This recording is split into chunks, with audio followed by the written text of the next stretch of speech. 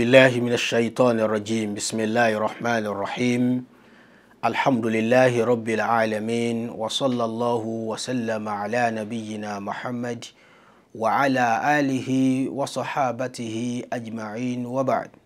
فالسلام عليكم ورحمة الله وبركاته. أنا أقفون على سبحانه وتعالى أباتي يتم مياتي يبه تيوسي سواكو lórí ẹ̀sìn rẹ̀ tí ṣe Islam. Adúpẹ́ fún lọ́mọ́sá àgbà sí ààyè ọpẹ́ fún wa. Ìkẹ́ àti ìgẹ̀ fún Ànábì wa Muhammad sallallahu alayhi wa sallam,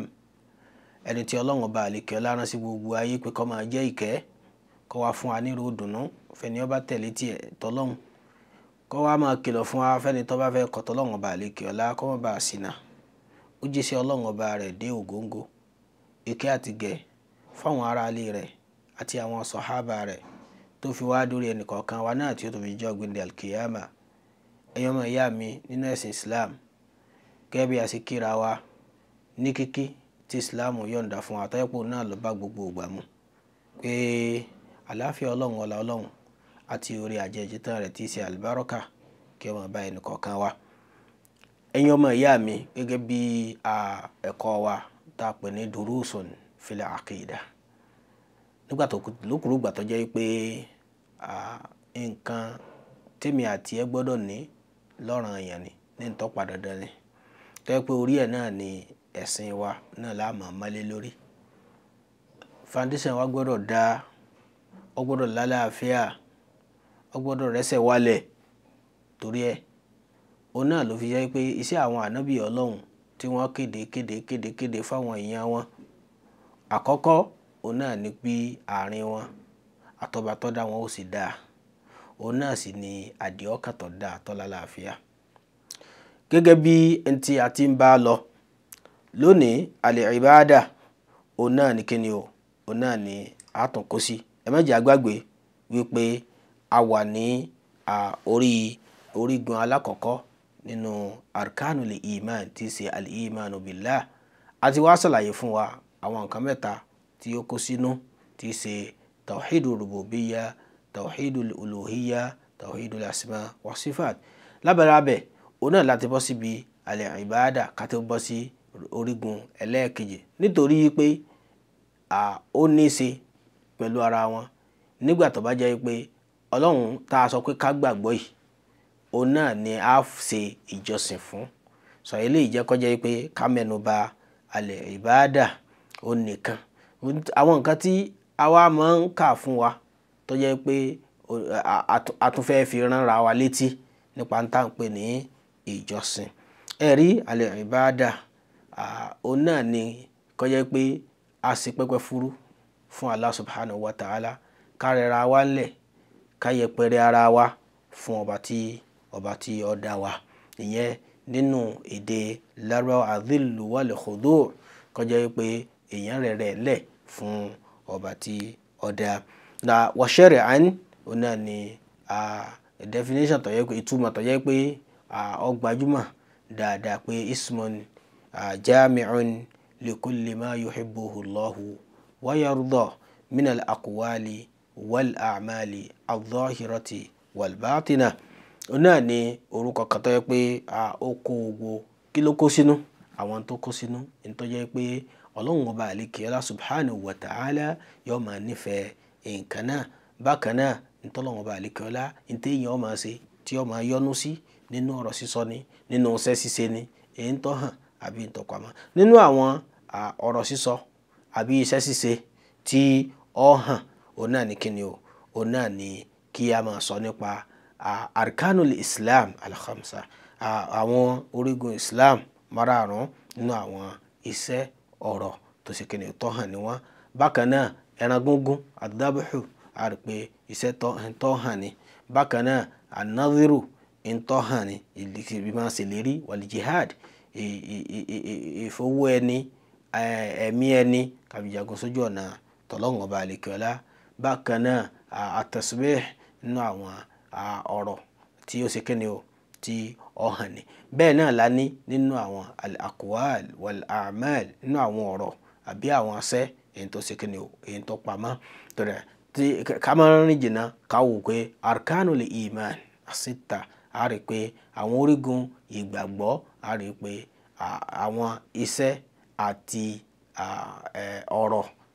tó náà ṣe kíni o tó náà pamọ́ òun náà ni wọ́n wà. A rí pé al-mahabba ń tó pamọ́ ni, al-khawf ìnífẹ̀ẹ́, ìbẹ̀rù, àtàwákùl ìgbáralé Allah subhanahu wa ta'ala, al-inaba ìṣẹ́rí alámọ̀rí èèyàn padà sọ́dọ̀ ọba tó dání nípa pé ẹni tó dẹ́ṣẹ̀ tó wá ronú pé Ọlọ́run ṣàforíjì fún mi gbogbo orú àwọn nǹkan báyìí a rí pé ọ̀dọ̀ Allah subhanahu wa ta'ala nìkan òun náà ní kíni o náà láṣẹ rí alámọ̀rí náà padà sí. Tá a bá wò a rí pé ìtumọ̀ al-ibada yìí àti rí àwọn ìbádà tí èèyàn máa ń ṣe tó yẹ pé ó hàn a sì rí àwọn ìbádà tí a máa ń ṣe tó yẹ pé ó pamọ́. Ẹ wá rí gbogbo ń tá a sọ yìí àti ń tó hàn àti ń tó pamọ́ gbogbo ẹ̀ pátá ńlọ jẹ́ pé ẹnìkan tá a gbọ́dọ̀ ṣe nǹkan náà fún òun náà ni Allah subhanahu wa ta'ala. Ẹ jẹ́ wo suratul An'am aya 162 sí 163 a rí pé Ọlọ́run subhanahu wa ta'ala sọ ń bẹ̀ pé kul inna salati wa nusuki wa mahyaya wa mamati lillahi rabbil alamin la sharika lah. A rí pé àṣẹ tọ́lọ́run ọba àlékè ọlá pa ànábì rẹ̀ òun náà ni pé ìrun tí ó kí ni o, ẹran tó fẹ́ gún ni o, ìṣẹ̀mí rẹ̀ ni o, àìsí òkú rẹ̀ ni o, gbogbo ẹ̀ pátá títa lọ́gbọ́dọ̀ jẹ́ ti Allah subhanahu wa ta'ala. Tàbá wo ọba tó yẹ pé la sharika lah ọba tí kò sí orogún fún. Tàbá wo ìrun kíkí a rí pé ìrun kíkí ní ìsìn gẹ́gẹ́ bá a sọ fún wa iṣẹ́ tó hàn ni bákan náà anusuk iṣẹ́ tó hàn ni so that ó túmọ̀ sí pé àwọn tó hàn yìí bákan náà àti àwọn nǹkan tí ó pamọ́ a rí pé Allah subhanahu wa ta'ala òun náà ni a gbọ́dọ̀ dojú nǹkan náà kọ́. Lẹ́yìn eléyìí òun náà ni a wo ṣùrùtù májẹ̀mú tọ́lọ́run ọba àlékè ọlá ti fi máa gba ìbáàdà ìjọsìn tá a sọ wípé òun nìkan ló yẹ ká ṣe fún. Tá bá wò pé òun nìkan ló yẹ ká ṣe fún ṣùgbọ́n ṣé májẹ̀mú tá a fẹ́ fi ṣe yẹn tá a fẹ́ fi ṣe fún Allah subhanahu wa ta'ala tí wọ́n fi lè kọ́ ládáadáa lẹ̀ fún wa ṣe àtẹ̀lé májẹ̀mú náà. Alákọ̀ọ́kọ́ náà ni al-ikhlas lillahi subhanahu wa ta'ala. Ọlọ́run ọba àlékè ọlá sọ fún wa pé ala lillahi dinul khalis, lillahi dinul khalis. Ìsàfọ̀mọ́ ẹ̀sìn Allah subhanahu wa ta'ala nìkan òun náà la gbọ́dọ̀ ṣe fún. Wa ma umiru illa liya'budullaha mukhlisina lahu dina hunafa. Àṣẹ tọ́lọ́run ọba àlékè ọlá tó pa èmi àti yín kò pa lásán ó pa fún wa ẹ máa ṣe nǹkan báyìí o tùwọ́n tẹ́ ẹ bá wá ń ṣe nǹkan náà Allah subhanahu wa ta'ala òun náà ni a gbọ́dọ̀ ṣe a máa ṣe nǹkan náà lẹ́ni tí ó ṣàfọ̀mọ́ rẹ̀ fún Ọlọ́run ọba àlékè ọlá. Bákan náà òun náà ni ó jẹ́ pé nínú májẹ̀mú tọ́lọ́run ọba àlékè ọlá ti fi máa gba iṣẹ́ ẹ̀dá òun náà ní kíni o al-mutaba'a muwafaqatul amal lish-shar'i kó jẹ́ pé n tí a fẹ́ ṣe ẹnìkan ló ròyìn rẹ̀ fún wa ló sọ fún wa ló dé tí gbọ́ wa pé Ànábì sallallahu alayhi wa sallam ó sọ fún wa kọ́ ní Ọlọ́run ní ká ṣe nǹkan báyìí o ṣàbò lòun ṣe nǹkan yẹn gbẹ́ pò Ọlọ́run ọba àlékè ọlá rán sí wa tó yẹ pé gbogbo ohun tó ń pa wá láṣẹ pé a máa ṣe yìí òun náà ti ṣe rí ìdán tàbá fẹ́ kọ́ Ọlọ́run ọba àlékè ọlá ó gbàṣẹ wa lẹ́yìn ìgbà tá a ṣe nítorí tọ́lọ́run àwa bí bóò la ṣe fẹ́ ṣe nǹkan náà tàbá ti mọ̀ bá a ṣe fẹ́ ṣe nǹkan náà ìdán àjẹ́ pé nǹkan náà ò lè jẹ́ àtẹ̀wọ́gbà lọ́dọ̀ Ọlọ́run subhanahu wa ta'ala torí pọ́ sọ fún wa pé man ahdatha fi amrina hadha ma laysa minhu fa huwa raddu. Gbogbo ẹni yòówù tó bá dáadáa lẹ́ nǹkan tó ṣe nǹkan kan tí ó sì nínú àlámọ̀rí wa tèmi ànábì sallallahu alayhi wa sallam tí mi ò ṣe nǹkan náà a jẹ́ pé iṣẹ́ náà yóò jẹ́ àdápadà fún kò lè jẹ́ tẹ́wọ́gbà níwájú ọba tó dá ẹ dákun kí wàá ní láríjà ntọ́mọnìyàn ó ṣe tí ó fi àsìkò rẹ̀ lẹ̀ àlàáfíà ara rẹ̀ tí ó fi ṣe tó wá jẹ́ pé nǹkan náà Ọlọ́run ọba àlekèọ́lá yóò wà tún padà yóò tún dá padà sí ni. sọ látàrí bẹ́ẹ̀ èèyàn ọmọ ìyá mi àwọn ìbáàdà tá a sọ fúnra wa ìtọ́hàn tó pamọ́ gbogbo tá a bá fẹ́ sí náà á sì fọlọ́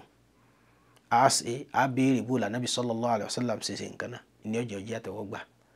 làwa náà ó fi mọ̀ pé walillahi alhamd ń tà sí ìyá àṣẹ láṣẹ dànù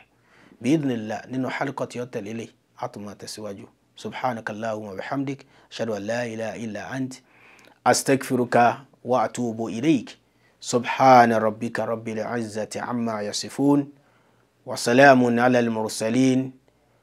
walhamdulillahi rabbil alamin.